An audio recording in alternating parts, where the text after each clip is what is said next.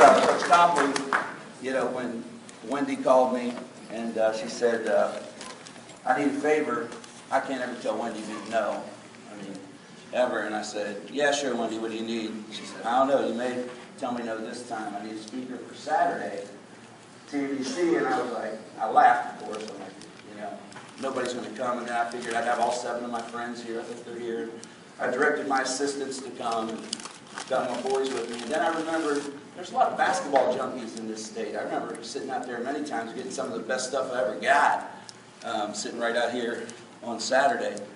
So I told her I'd do it, and then hung the phone up, and I checked the people speaking today, and suddenly it turned into like this Sesame Street thing, you know, which of these things is not like the other. I mean, Coach Copley lost 11 games in the last 4 years. We lost 10 this year, you know.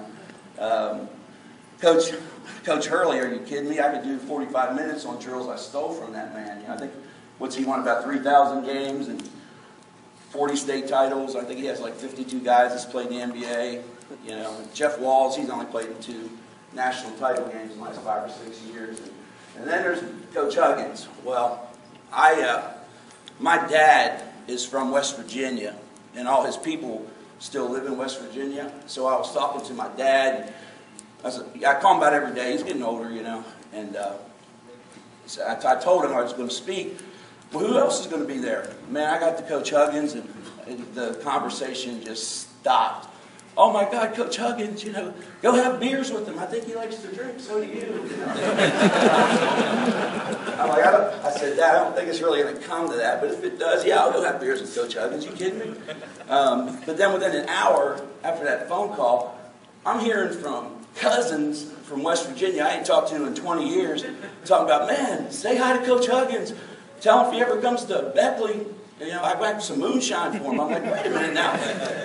Coach Huggins has won about 700 games and been to Final Fours, you know, just sit around and drink all the time. Get off him, you know.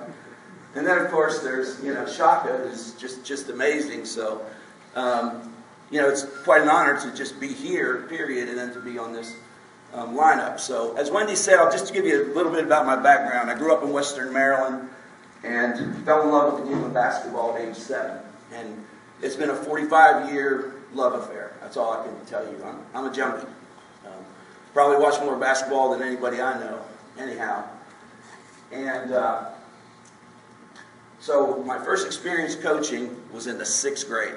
And ironically, it was coaching girls. We had a field day, and some of the girls wanted to have a team.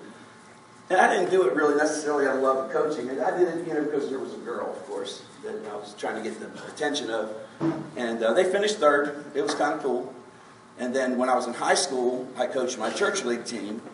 And then from there, I went in the Air Force.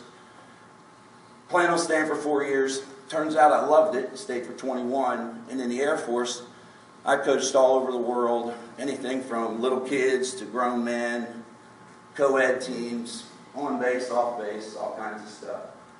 And then I caught a really good break in 1998. I had an AAU program here in town. And when I got here in 1994, I went and registered with the AAU. And I was the 3rd girls team registered with AAU. Now, people from San Antonio, all these years later, now there's probably 50 teams.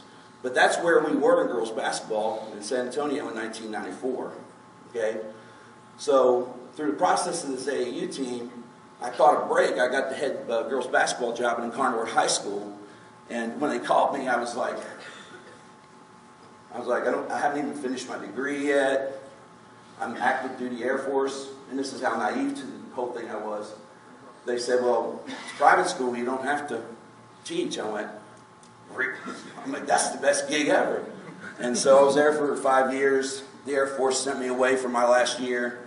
And when I came back, I was fortunate enough to get the Southwest job in San Antonio.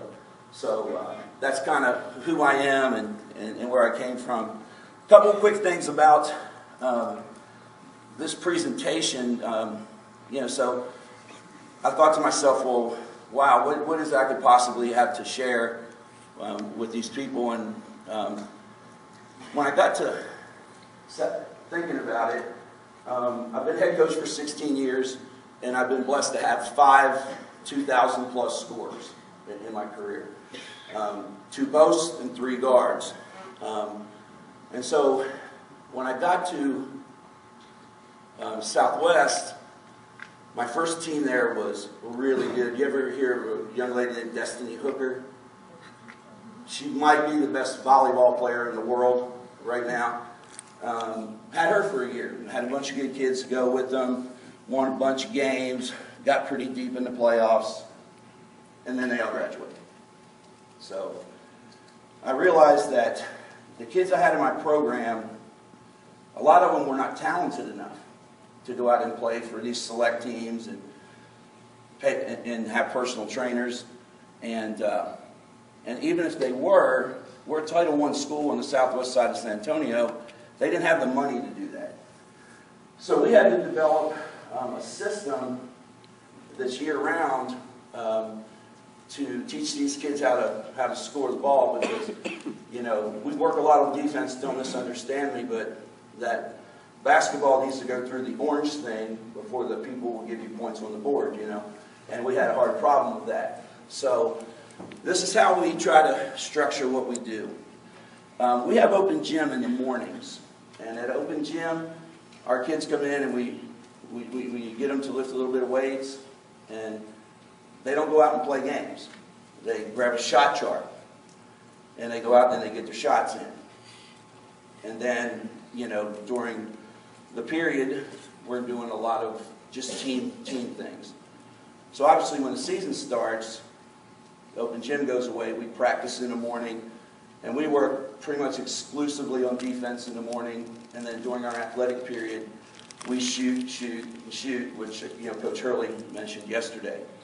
So hopefully explaining that a little bit will make sense of what we're going to do. Some of the stuff I'm going to show you, I'm not going to sit here and lie to you and tell you all the kids in our program do it, but all the kids that want to become good, they're going to do these things. So if you were to walk in our gym in the mornings, we're going to have anywhere from 6 to 10 kids, sometimes more than that, out there partner shooting, doing these shot charts.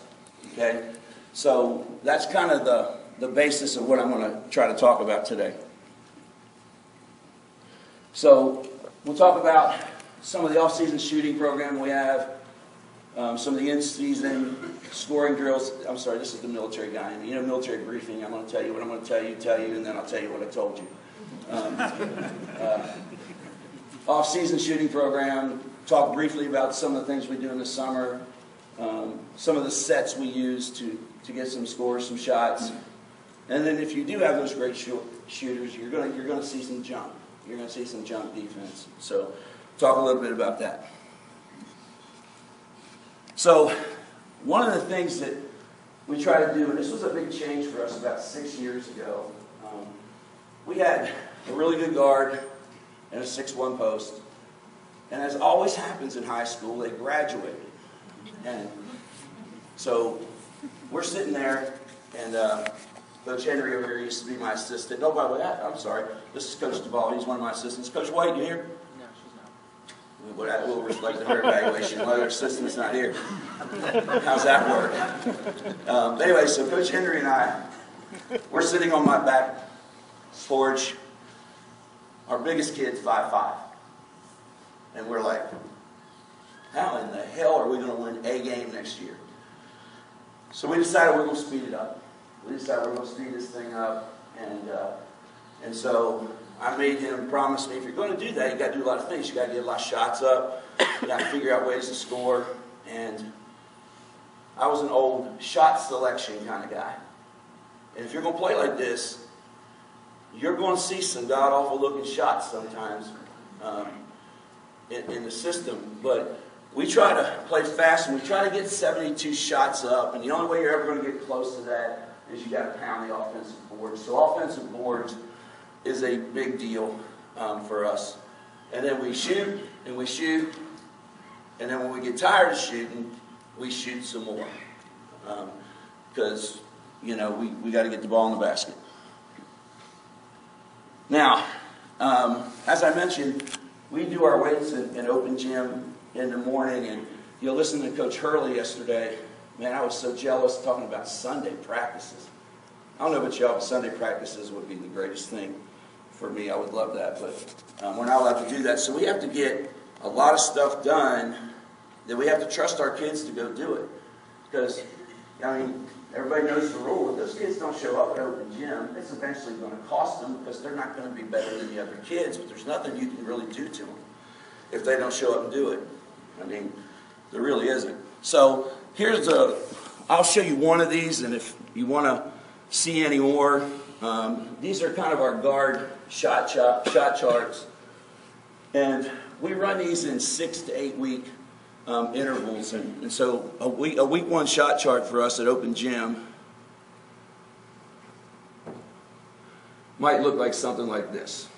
And of course, you have to spend time teaching these kids all the shots before you ask them to go in. And by the time our kids get to varsity, they know these. So we'll start out with something close to the basket, you know, that finch drill, just spin it out, shoot it.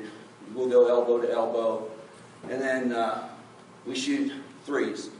Those line threes, does everybody know what those are? Anybody not know what the line threes, what I mean by that? If you're shooting in the corner, you're sprinting back and you're touching something, you're sprinting up, you're catching and shooting every shot. Same thing, if you're top of the key, you're sprinting the half court, you're coming back and getting it. If you're on the wings, there's something out there you're telling them to sprint to, touch, and come up and get it. Screen shooting, straight up stole that from Rick Pitino.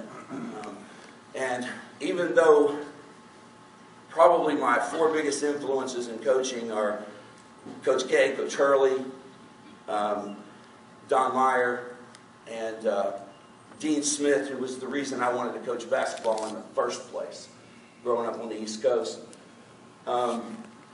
Pitino, I got a disc, and he said something in that disc, and he talked about going out and recruiting kids and how they brag about, yeah, I was in the gym playing for 4 hours yesterday. And he said, he just tells every one of them, you know what I'd rather you do? Go to the gym and work real hard on skills and stuff for about 45 minutes to an hour. That's how you're going to get better. But he also defines discipline as an organized plan of attack. And so these shot charts that we developed, that's what I was trying to do. I wanted to organize an effective way for our girls to go in and get their shooting done. And hopefully this worked. But the screen shooting, you know, a lot of different screens. We just put a chair down there and they'll curl around it, pass, they'll do the shots, rotate, and go that way. And as you can see, once they get a little winded, I like to work some free throws in. And so this is what we would ask them to do on Mondays and Wednesdays. And then on Tuesdays and Thursdays, we would ask them to do this. This would be for our guards. And one of the things we really like is our dribble attack series, because if you're going to shoot the ball from distance, then you also better be able to go off the bounce. Because, you know, where we sometimes get in trouble is, in fact, in the playoff games, Coach Brewer was sitting back there, the team did a great job defensively. They hard-hedged our ball screens, we backed it up, hit the trailer in the pocket, hit the roller in the pocket or late, and we just missed shots. But they also ran us off the three-point line, and we didn't do as good a job this year of attacking the basket off that. But this dribble attack is one that we really like. Got some moves there, some stutter step between, lot pull-up jumpers, layups, and we, you know, everybody, you know, you want to get your guards in the paint, because once they get in the paint, they can make plays. They can make plays. They can make shots. I think there's a little bit more on this. Now, if you take a look down here at this one, I'm really glad I got a fellow East Coast person with me. You know, here in Texas, we like to call a shake dribble an inside-out dribble, but if you grew up on the East Coast, Coach Hurley, is this correct? That's a shake dribble. And I don't know if Coach Hastings is here with Stephen. She used to be one of my assistants, and she used to just argue with me about that all day. That's an inside-out dribble. No, it's not. It's a shake dribble. Shut up. Okay. So anyway, that's what we would ask week 1, open gym. And again, I'm not going to lie to you and tell you everybody's coming in doing it, but the girls who want to be players are doing this. Okay? Do you want to see another one of those, or you kind of get the gist? Huh? Week 6? Okay.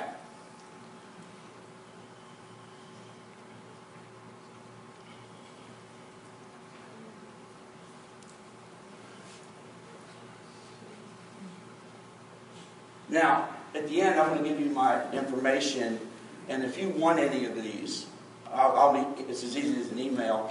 I'll email them to you, and if nothing else, it's kind of organized. And you may substitute to sections, you may change up moves, whatever. But this helps. This helps, especially when you have, that team that, there's just, like I say, we work real hard, and, Southwest High School was never really a basketball school. The guy who had the coaching record at our school coached there for 20 years. For 4 years he coached the girls and the boys, and he won 202 games. And so at the beginning of my 9th year, I went over that. And we've had three years we didn't make the playoffs, So it's a constant rebuild, And, hopefully there's some of you out there that, might find yourself in that situation, because the truth is, that's where the majority of us are most of the time. If you have those teams that are constantly getting to the regional tournament, the state tournament, don't ever leave those jobs. You're doing it right, and you've got great kids, okay? But, when you have kids that, in some cases, don't know where their next meal's coming from, that are finding a hard time to get to the gym, but they want to be the best they can be and get those great life lessons that you can get from playing basketball, you have to help them. So this might be what we did last week. We're going to start close to the basket and work out a little bit, X outs.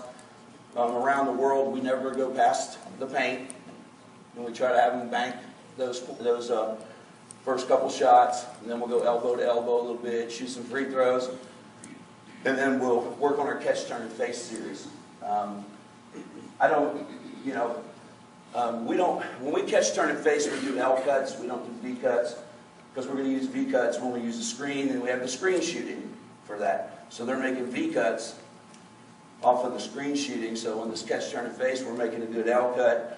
And again, I'm old school, so we're still working on that inside foot pivot kind of thing. And then Tuesdays and Thursdays,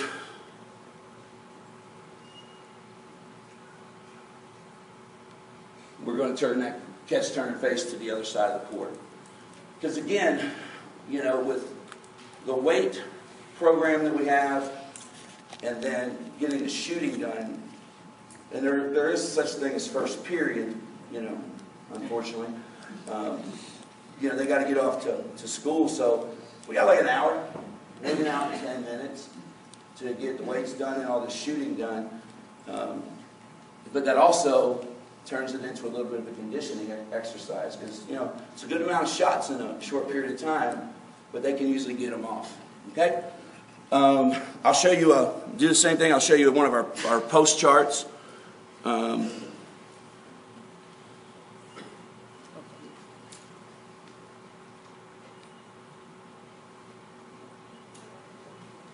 are they at? Oh, wait a minute. Hold it. It'd be a hell of a lot easier to do it this way. All that preparation. Yeah. So this might be what our week 1 post chart would look like. Again, just close to the basket, get warmed up. Then we'll go back to the basket, those power pickups, just where you put the 2 balls down, and they're going side to side. Have a variety of shots, shoot some free throws, and then we'll work on the trailer shots. Get some trailer shots in, and then we'll go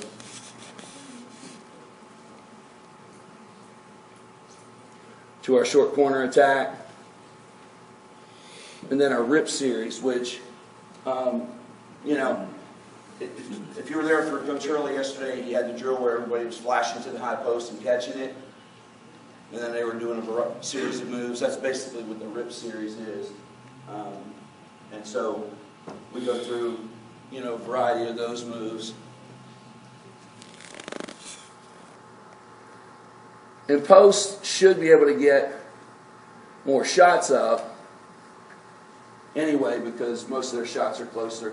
Tuesdays and Thursdays, we'll put some emphasis on that short corner attack again. We'll work on hook shots, those little baby hooks coming across the middle, and ended up with rip series. And so that would be what we'd ask them to do Monday through Thursday. We usually give them Friday off. Some years we have girls that are really, really dedicated, and they're like, well, can we come in on Friday? Of course we can come in on Friday. So I'll come in and they'll do it. Now that's in the fall. In the spring, Fridays are mandatory because that's when we do our shooting competitions. We do our shot charts Monday through Thursday, and then we have a big man challenge and a guard challenge that we do when we keep the numbers and all that stuff. Okay? So do you want to see another post chart, shot chart, or is that good? All right.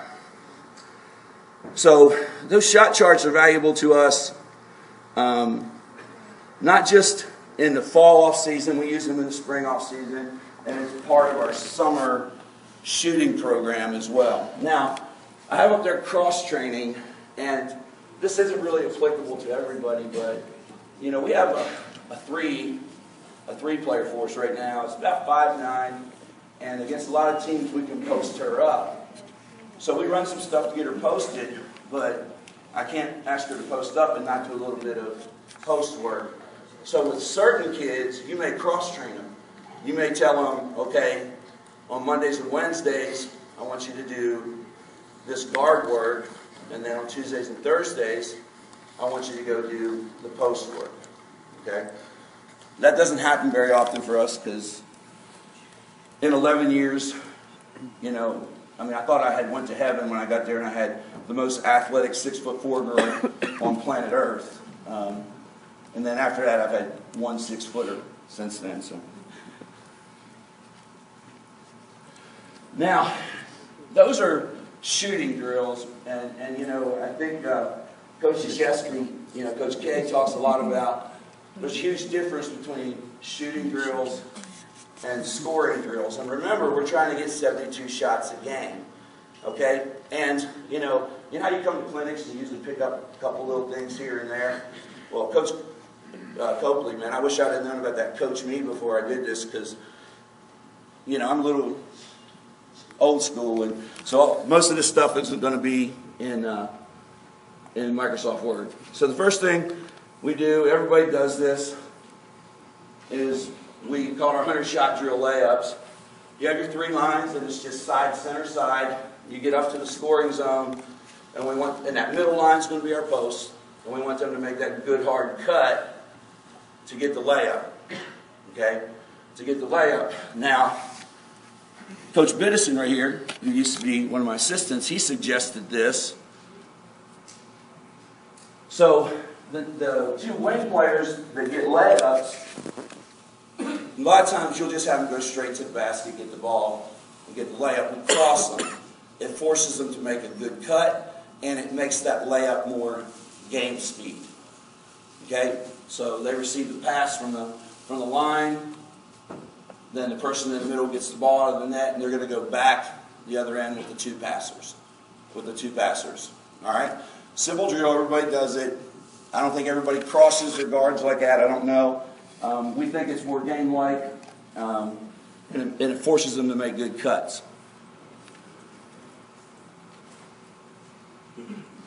But here's where I think this helps us. We're trying to play with a lot of pace. So that's a 3-minute drill. 2 years ago, I had a team that could do this drill in 2:45. Now, if you're going to do it at 3 minutes, 2:45, especially girls, boys, if you do this, you have to play with the time. It's probably less. Each layup counts as 1, so a coach or a manager is just sitting there, And every time the ball goes through the basket, if they make all three, we give them a bonus point. Okay? So they have to play with a lot of pace. And then whenever they're short, they run. We, like Coach Copley was saying, we don't, here's the 2 times that we run and touch lines. If we have to make 100 and they make 85, they're running 15. We figured it out. A suicide is the equivalent of 5 trips, so that would be 3 suicides. They didn't make the drill. That's not my fault, right? And the other time is when practice is not as intense as I like, sometimes you got to get their attention. But a lot of these drills that we do, and it's just one after the other, they're getting plenty of conditioning in. And then one of my favorites, got from Coach Hurley, ball sprint relays at the end of practice. Okay? Down and back right hand, down and back left hand, down and back 2 balls, and here's where it gets really fun, down and back crab run. Do that 2 or 3 times at the end of practice instead of 5 or 6 suicides, and they're dribbling the basketball and they're getting a heck of a lot of conditioning. So we don't run and touch lines a lot unless we don't make the drill, and again, that's not my fault. Make the drill. Or if their attention needs to be gained because of lack of intensity of practice. So we do another one on that 100-shot series. Same thing, side, center, side, get down, feed the post, and then we cross them, and they stop with the elbows, and they get the pass, and they shoot elbow jumpers. We usually give them about, I don't know, it sometimes varies, but 330 is usually what we give them. The layup counts 1. The elbow jumpers are 2 each. If they make all of them, then that's a possible 7-point trip. And again, they have to get to 100. So with the amount of time, it's really forcing them to get up and down and then get their footwork right. And you know what else it really helps for? Passing the basketball.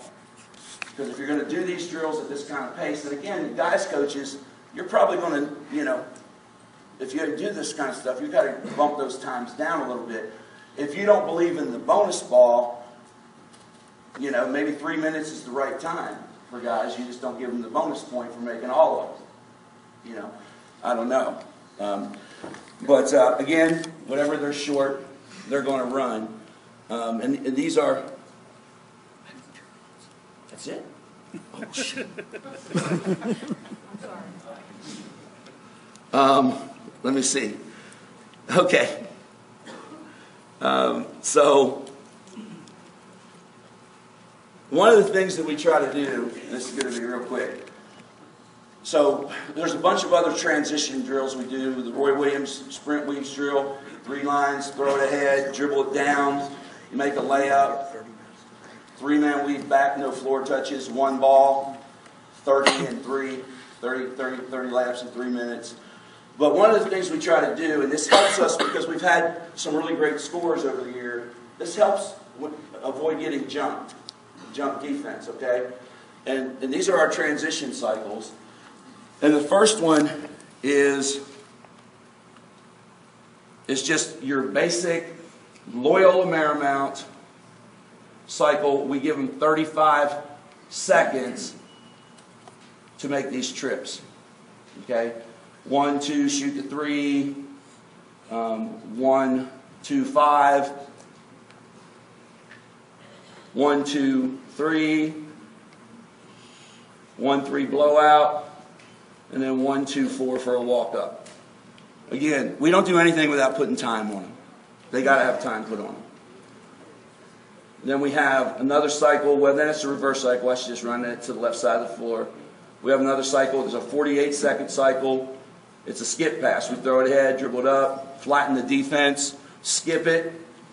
So when we skip it, we'll shoot it, we'll drive it, we'll feed it, and every time we're setting that stagger we're setting a stagger for our 2-player, who's usually our shooter, and then we play off of that stagger. And then we have another one. We have skip. We cross the line on it, and then we have a point guard cycle. Okay. Now, Wendy, do I have time to show one drill? For you, Bill, anything. Okay.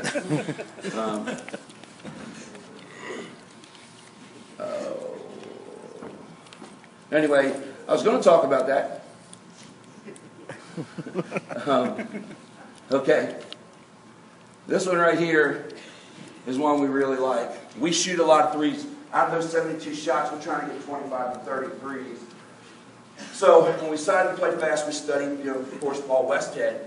And Westhead has a drill where he works on that two-player getting that shot on the wing. Throw it ahead, sprint up, get it on the elbow. Well, we liked it so much, we decided to turn it into a 20-minute drill. We shoot from the 5 spots, corners, wings, top, and we shoot 4 minutes a spot, and we keep it on the board.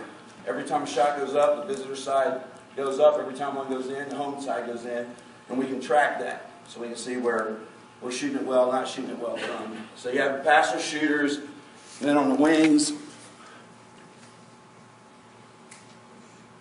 you have the passer at the elbow. You switch the passer out every now and then top of the key, and you do it 4 minutes a spot.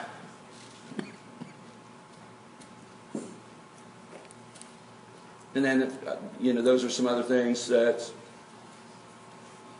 then that's me. So think about that Loyola drill. A lot of coaches have said to me, God, Coach, that's a lot of practice time. And my answer is, it is. But if you want to shoot the three, then don't get after your kids if they're not making them and you're not getting the shots up. So if you really think about it, a lot of times at the end of a practice, maybe in an athletic period, you're going to do 20 minutes of positional shooting anyway, a lot of cases. We don't do it every day, but a lot of days we'll do that Loyola 20. And it gets a ton of shots up, So if there's any of this stuff you're interested in and you want to do like I've done over the years and tweak it and make it work for your program, please call me or email me, and I'll email it to you. I really appreciate your time, and hopefully something got out of this, and it was an honor. Thank you.